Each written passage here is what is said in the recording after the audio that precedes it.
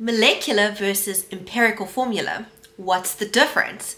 How do we calculate each of these? In this video, we'll get to practice how to calculate empirical formula. A molecular formula is a chemical formula that gives the type of atoms present in that molecule or compound and the number of atoms present in that molecule or compound. But then what's the empirical formula? An empirical formula is basically the simplest version of a formula. The proper definition of empirical formula is the simplest whole number ratio of atoms within a compound. So let's look at how we calculate the empirical formula of a compound if I'm given the percentage composition or masses of the different elements within that compound. I'm going to be showing you how to calculate the empirical formula by going from the mass or percentage composition. Then we will look at how to take our empirical formula and convert it into the molecular formula. These are the steps that we will be using if we are given percentage composition or mass of various elements and we are asked to calculate the empirical formula. Following these steps will take us from a percentage composition, so something like 31.8% potassium, 29% chlorine, 39.2% oxygen. It'll take us from this percentage composition and it'll eventually get us our empirical formula. So let's do this one as our first example. Step 1. If you're given a percentage composition, we're going to be taking those percentages as our mass for those different elements. Now we do this because we assume 100 grams. So what I mean by this is 31.8% potassium, we're going to assume that we have 31.8 grams of potassium, 29 grams of chlorine, and 39.2 grams of oxygen. There are my masses in grams. Step 2 is we're going to convert these masses for each of these elements into moles. And we're going to do that using this formula. So we're going to do this mole calculation for each of these three. You only need to write the formula out once, and then you can just do your working out or your substitution for all three of them. So I've written my formula out once, and over here I'm calculating my moles of potassium. See how I use this little subscript just to indicate what moles I'm calculating. This helps you to not get confused later on in the sum. 31.8 is my mass, divided by 39, which is my atomic mass, my molar mass. We're working with potassium, so therefore if we look at our periodic table, our atomic mass of potassium is 39. That represents our molar mass. I get 0.81538 mole. I'm not rounding off yet. In fact, I get this very long decimal in my calculator. I can store it on my calculator and use the whole long decimal as is in my next step. So now that I've worked out moles of potassium, I'm going to quickly do the same for chlorine and oxygen. There's my moles of chlorine. I took my mass that was given and I divided it by the atomic mass of chlorine, 35.5 according to my periodic table. When working out the moles of oxygen, I got exactly 2.45. Take note how I'm dividing it by the atomic mass of oxygen, which is 16. Our next step is to write these as a ratio. So we've got potassium to chlorine to oxygen, and their moles, their number of moles is in a ratio as follows. That just comes from there, our number of moles. Step 4 is to divide all of these by the smallest. We're essentially simplifying the ratio. We're trying to get whole numbers because remember, our empirical formula and our molecular formula, they have whole numbers as little baby subscripts that tells us the number of atoms within the compound. So if you look carefully at these three, this one is the smallest.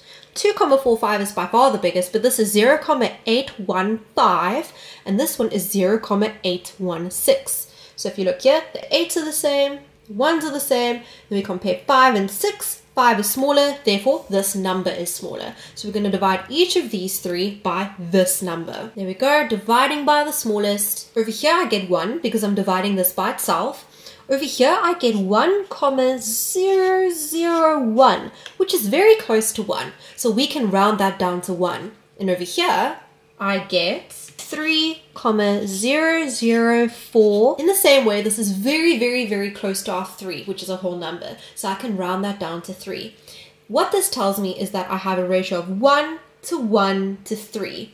To 1 to 1 to 3 ratio, which tells me that therefore my empirical formula is K1Cl1O3. K1Cl1 KClO3. We know that if we have 1, we don't put it there. So KClO3. Just backtracking a little bit to step 5 and step 6. Step 5 is to make sure that you have whole numbers. So when we divided it by the smallest, we got 1,001, essentially 1, essentially a whole number, and 3,004, essentially a whole number. So this is fine. We essentially have whole numbers, and therefore step 6, our final step, is I could then write my empirical formula, KClO3. Let's look at example 2, where I need to do something in addition in step 5 because I do not have whole numbers. Our second example says octane contains 84.2% carbon and 15.8% hydrogen by mass. Calculate the empirical formula. So we're looking for the empirical formula. Remember, we're going to follow these 6 steps. Let's go. Step 1, if you're given percentage composition, or if we're given mass in grams, over here it's percentage composition, we're going to take these percentages as our mass, which means I have 84.2 grams of carbon, 15.8 grams of hydrogen. Step 2, I'm going to convert these masses to moles for each of these elements, and I'm going to use this formula. I only need to write the formula once, but I'm going to do 2 separate calculations because I have 2 elements. So I've taken my mass, given in each case, divided by my molar mass. I can find that by looking at my periodic table, the atomic mass number, and I get number of moles. Remember, don't round off yet. Step 3, I'm going to write them as a ratio. Step 4, I'm going to divide all of them, or in this case, both of them, by the smallest, which is this one, 7,016 recurring. For this one over here, I get 1 because anything divided by itself is 1. But for this one, I get 2,251 and so on. Now, my next step is to make sure that you have whole numbers. Now, if you can recall from our previous example, when we divided by the smallest, we had 1, we had 1,001, extremely close to the number 1, and we had 3,004, again, extremely close to the number 3. Over here, we have 1, but we have 2,25. This is too far away from the number 2 to round down. This is by far not a whole number. It's 2 1/4. 0.25 is a quarter. Step 5, make sure you have whole numbers. What we're going to have to do sometimes is we're going to have to multiply these in order to get rid of the decimal and in order to make something a whole number. Now, if you have 2,25, because 0.25 is a quarter, the most logical thing to multiply this by in order to make it a whole number is 4. If you multiply 2,25 by 4, you're going to get 9. If I multiply this side by 4 to get rid of the decimal, I have to do it to the other side as well. And 1 times 4 is 4. Now you might say, but ma'am, we didn't exactly have 2,25. You multiply 2,25 by 4. Well, let me show you. If I multiply this over here, 15,8 divided by 7,016 recurring by 4. So essentially I'm multiplying this number over here by 4. I get 9,007, and that is close enough to 9 for me to write it as a whole number, 9. Then step 6, if you have whole numbers, what we can now do is we can write our empirical formula.